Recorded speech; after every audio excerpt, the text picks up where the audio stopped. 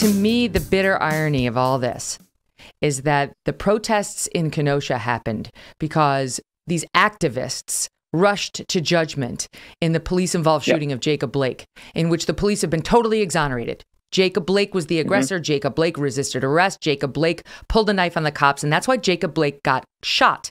He lived, but that is why he got shot. And so the protesters who decided to burn gas stations and other buildings that night were protesting the justified shooting of a man who pulled a knife on cops. Now Kyle Rittenhouse goes out there, and now he's on trial. The media totally misrepresents that case. And now we may see rioting if he is exonerated, as I believe he should be, as the evidence suggests he ought to be.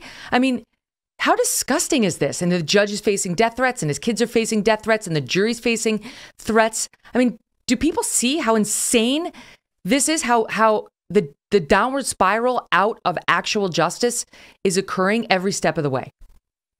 Yeah. I mean, Megyn, to say that, like, the feeling of frustration and aggravation, I mean, doesn't even begin to convey what I actually feel, because I was here, I saw it and I experienced much of what happened here in Kenosha, and it's just a sad reality that because Kenosha is not a super wealthy town. These are just everyday average Americans, and they had to deal with the wrath of rioters because as you mentioned, they jumped to conclusions. Because admittedly, when I first saw the video, I thought, okay, that looks pretty bad, but it also didn't make sense. What got it to that point? And then, the Kenosha district attorney looked into it, the DOJ looked into it, and they said, well, actually, the officer was shot in self-defense.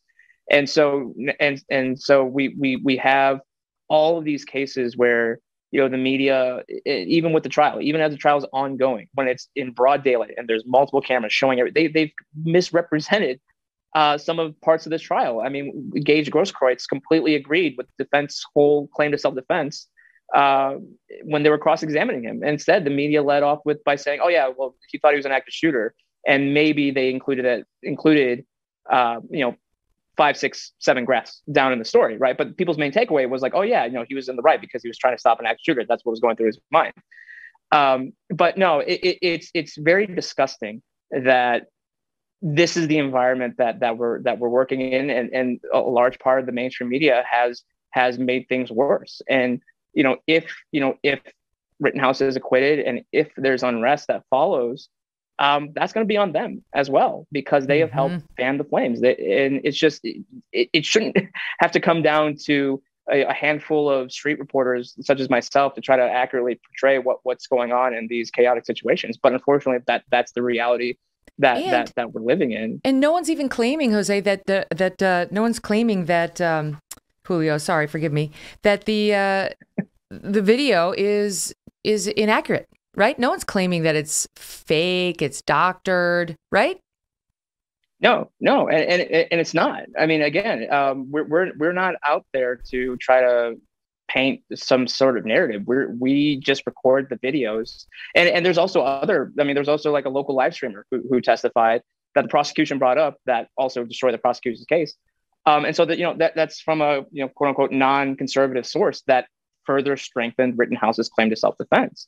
So no, I mean, in the video, I can speak for myself. My video is not doctored. It's not taken out of context. And it's just, it is what it is. And again, that's why I always tell people, just look at the videos from that night. And there's multiple videos, right? It's not just me. It's not just 2 videos. It's multiple videos. Well, so now let me ask you this, because the National Guard's apparently ready for this verdict, and they predict it's going to happen pretty quickly. Who knows? Juries do what they're going to do. Here, they've already received the instructions. That's happening today. Then they do the closing arguments. That's supposed to take only about 90 minutes per lawyer. We'll see. And then they're going to retire and start their deliberations. The governor says the National Guard's ready, and that he's authorized 500 Wisconsin National Guard troops to support Kenosha authorities. The sheriff has said we've not yet officially requested the National Guard, but they may. And you tell me, because the governor made an interesting statement. He said, quote, "We continue to be in close contact with our partners at the local level to ensure the state provides support and resources to help keep the Kenosha community and greater area safe. We continue." My feeling when reading this, then he goes on to say, Kenosha community has been strong, resilient, has come together through the incredible difficult times these past 2 years. The healing is still ongoing. I'm I don't know if maybe you're in close contact. Maybe that's a continuation of something. But the continuation of providing support and resources to keep Kenosha community safe, isn't that how this whole mess started? The failure by authorities to keep the peace? I'm not condoning what Kyle Rittenhouse did. I've said publicly, I realize there's a strong camp on the right saying he had every right to be there with his gun and all. I don't see it that way. I'm like a mom, and I don't think a 17-year-old belongs with an AR-15 in these protests trying to keep the peace. The police should have done their job. The governor should have done his job. And when they don't, bad things happen if private citizens try to step in. And this case is a pretty good example of that. However, for him to now say, don't worry, we've come together, we've been keeping the peace. No, you haven't. You have not. You failed in your job. That's really what led to this whole mess. No, absolutely. And that's what I always say when I talk about who's really at fault here. And it's the fault of the state and local officials. I mean, after the first night of rioting, only 125 National Guardsmen were activated. Now, the governor has defended by saying, well, that's really the only quick reaction force that we had at the time. So that's why it was so low. But remember, we were in month 3 of riots happening. I mean, this wasn't the first riot that happened in 2020. This was after multiple weeks of unrest throughout the country, pretty destructive. And Minneapolis is not that far from Wisconsin, right? I mean, so they should have had a much better plan in place in case, hey, maybe, Wisconsin, the city of Wisconsin could be the next town where there's massive riots. Mm-hmm. And so they, thankfully, I guess, they've learned from that mistake. But yeah, ultimately, this whole situation is the fault of the state and local authorities, because then, yeah, you're right. When there's a power vacuum, bad things happen. And I can talk to, that happened at the Capitol Hill Autonomous Zone in Seattle as well, on a much, lesser example. But there was no cops around. And so what happened? People were stealing from each other. There was fights all over.